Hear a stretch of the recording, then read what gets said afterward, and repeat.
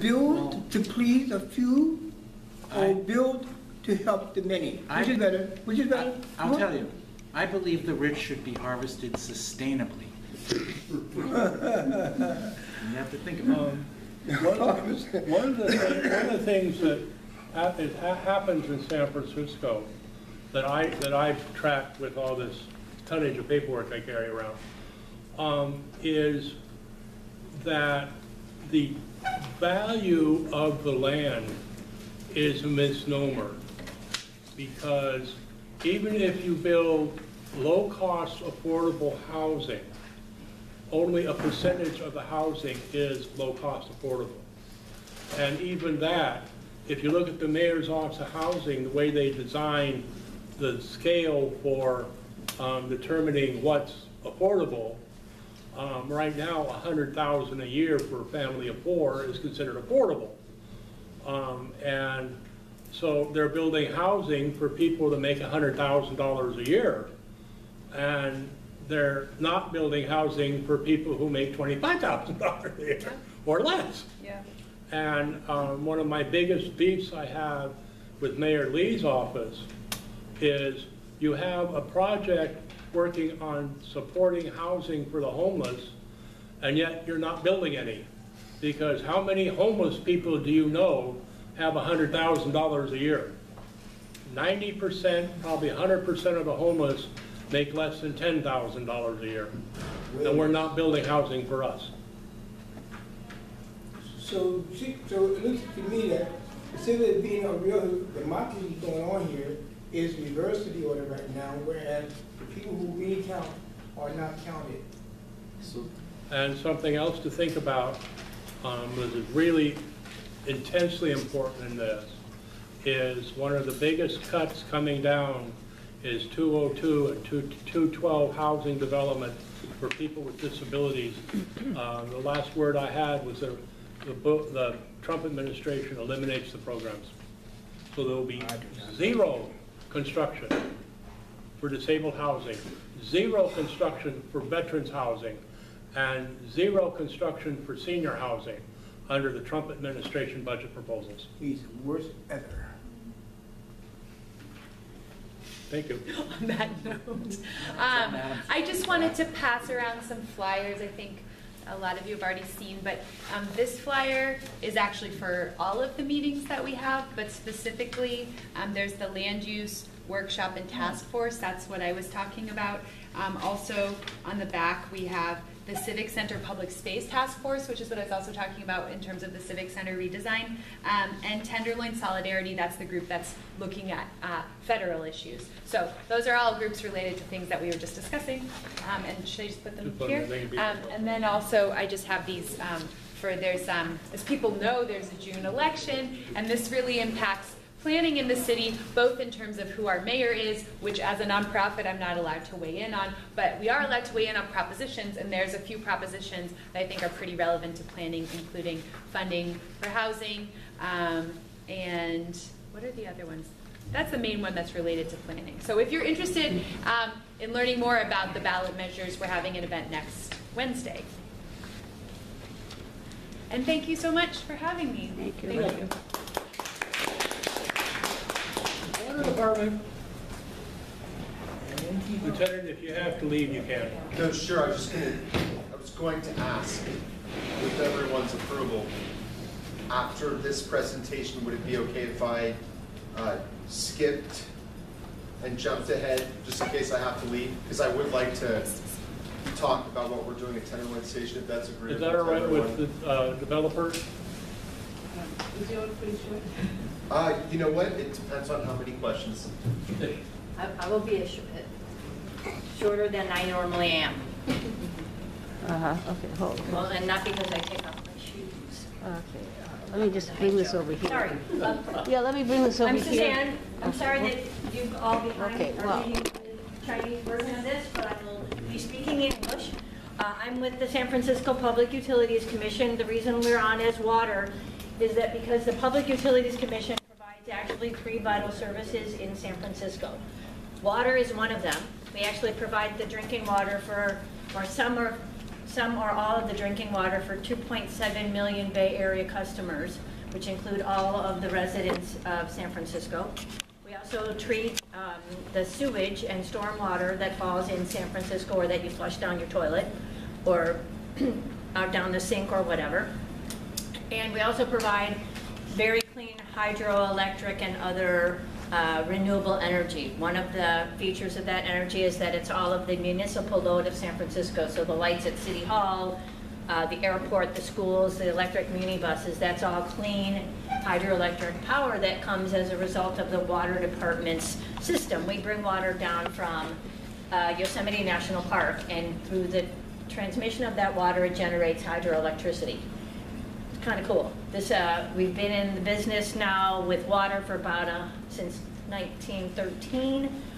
We purchased the Spring Valley Water Company and have since then grown to provide, again, water for San Francisco and throughout the Bay Area, about 2.7 million people. The organization has about 2,300 employees. We work 24 hours a day, 7 days a week, 365 days a year, so that we always have water. And you can always be confident that when you flush the toilet, it's going to be treated and discharged in a clean and safe way so that we can protect public health, not only for people, but for the ocean and bay that surround us.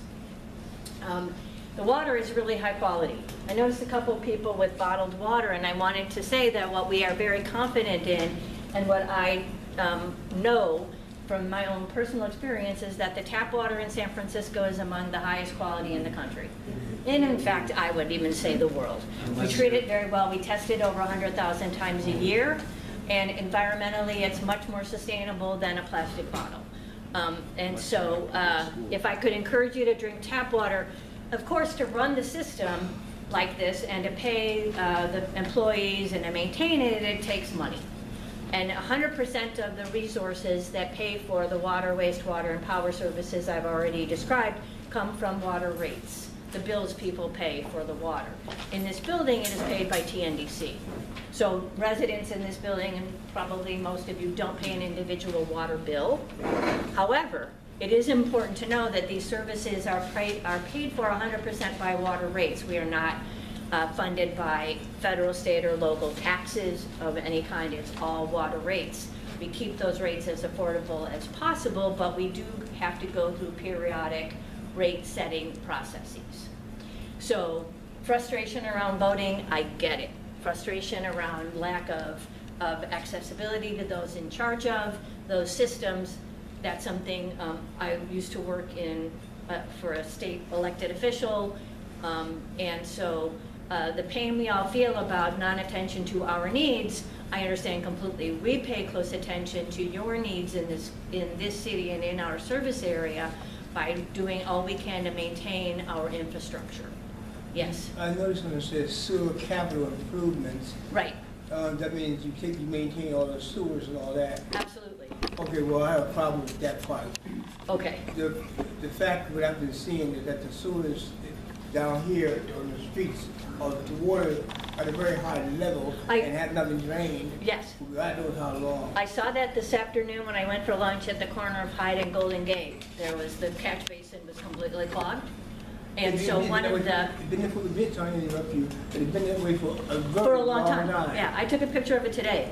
And so what happens is, in 2002, voters, and I know you all are going to vote, voters supported the Public Utilities Commission by authorizing us to sell bonds so that we could fix the water system. Now, we're doing the same thing to fix the sewer system, because much of the sewer system was installed 100 years ago. Those sewers, they're bricks and they're full of, well, let's not even, yeah, we're one of two, we're the only city in California that treats all of the stormwater as well. So in a day like today, when you have a heavy rain, sometimes the sewer system cannot take it all in at once. And so we're improving and fixing that with these new rates. Again, most of you will not be directly impacted, and if the property that you live in and that you pay rent to determines that they want to increase your rent because of new water rates, they can only apply a very small part of that capital Here's another part about the capital and The all that. capital improvement, Yeah. those capital improvement dollars, a small percentage of those could be charged to tenants, but Okay. probably not. Point of information. Yes, Because this is a HUD property, right. we're done differently on that.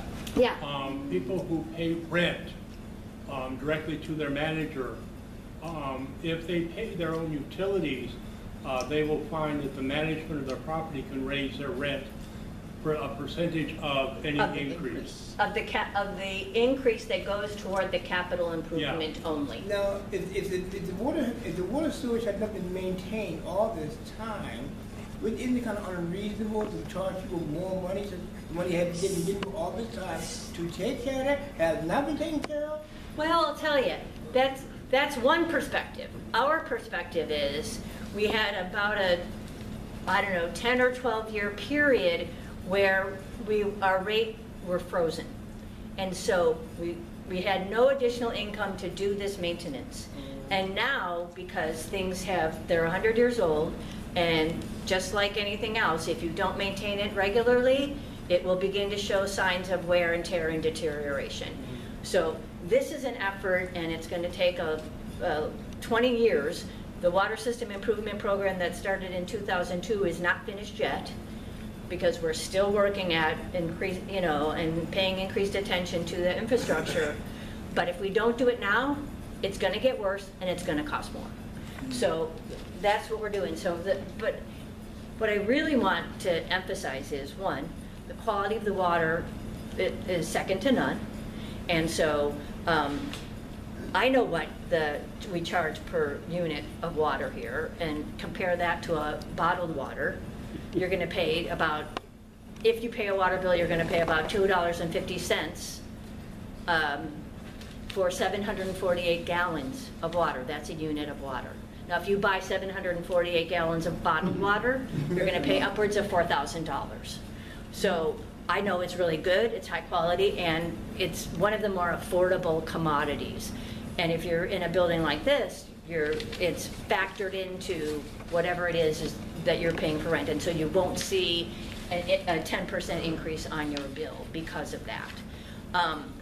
And so the sewer system projects are just getting underway now, and they'll go on for the next 20 years. But every 4 years, we do a rate increase package so that we know what it's going to look like for the next 4 years. If you have a question? I don't know if you know this or not, but what is the difference, the aquifer that's under the Presidio that we're putting in the water system now? So What do they call that? there's a Lobos Creek aquifer is the primary source. Lobos Creek, Yeah. which is a surface expression of the aquifer, is the primary drinking water source for the Presidio. Under San Francisco, from Golden Gate Park down to San Bruno, there's another series of aquifers called the Westside Basin.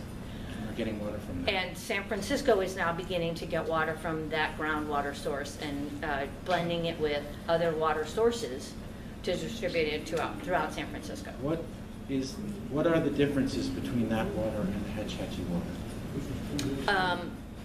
Well, the main difference is that the water is underground, and so it is protected from surface contaminants. It's filtered 350 feet below the surface. And I know you test for something like 25 or 30 different things. Actually, we test for over 100 different So constituents. there's going to be some difference. What is it? The difference between the waters is that they'll have, what we will have to do to match the quality of Hetch Hetchy water, or the system water, is balance the pH.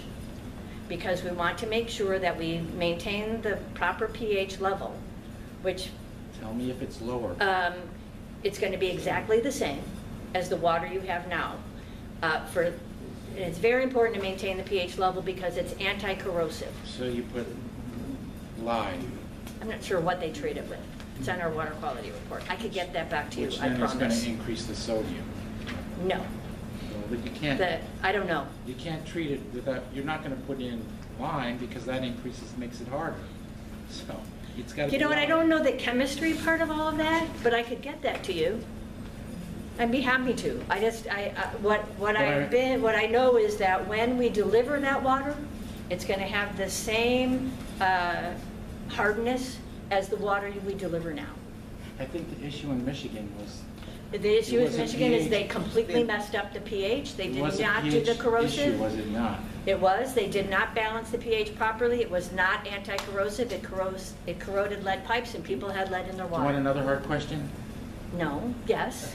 I want any question. We So- do not make that mistake here, and those people in Flint who made that happen in Michigan ought to be in jail. We live in very old buildings. Yes, you do. It has not, it's hard to pass by the situation with the public schools when we quite possibly have the same situation in these buildings. Sure. What You have is old going- pipes. What is going on with the public schools? Okay. I don't want to. Are there any questions in general about the yes? Yes, I do. I'm going to answer the public school question one Yeah, second. okay. So a general question about water. I'm just focusing on these buildings like this down here. Right. Okay, and other places. Right. In San Francisco. Right. Now, I understand, and I've been born and raised, so I know the water's good in San Francisco. However,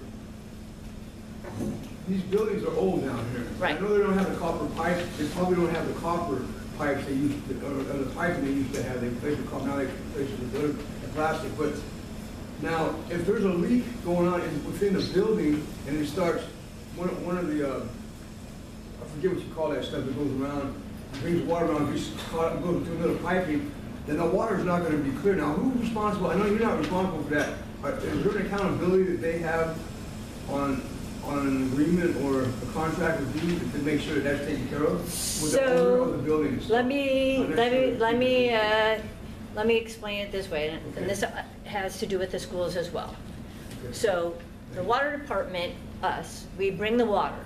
We also operate and maintain the water delivery system, every pipe and connection up to the meter, up to and including the meter.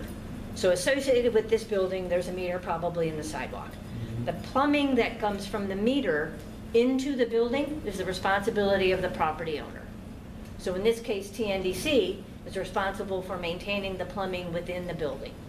Now, if we did a water quality test, and this is what's happening in the schools, if we did a water quality test and we found a contaminant, in the case of schools, lead, in the school, in the water that's coming out of a drinking fountain or a tap, first thing we're going to do is recommend they close that off and don't allow young people or anybody to drink water out of that tap. Same thing we could do here. We can do a water quality test. I would imagine that TNDC does that. We will follow that water quality test as far back as we need to in the system to isolate the source of that contamination. So if we find that it's in the kitchen faucet, we'll replace the faucet. We used to sell them for $10 a piece. If it means you need a filter, we can recommend what kind of filter, and TNDC might be buying those filters.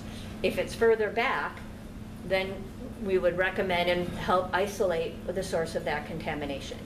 And then the property owner would be responsible for whatever mitigation, whether it's close off the source, replace the plumbing. In the schools, they're replacing the plumbing, they're upgrading the plumbing, they're taking those drinking fountains and things out of service. Why it's happening in the schools directly relates back to Flint, Michigan. And what California and many other states have done is they have said, we know that the populations most vulnerable to contamination by ingesting of lead are pregnant women and infants and children up to the age of 5, because it can cause brain damage. So they target all the schools. The state passed a law, California, the State Water Resources Control Board passed a law that said a public water utility must provide water quality tests at any of the Unified School District schools at least 5 different fixtures on each of those campuses to test for lead. And anywhere we find it, and we found it in all of the schools we've tested so far in San Francisco, I think we found levels that were above action in 3 different campuses. So they shut off the thing. They shut off the drinking fountain, and they're fixing it. Now the state is looking at legislation to say that also has to be done to every licensed child care center and preschool. Because we are the water provider, we have to provide that service for free.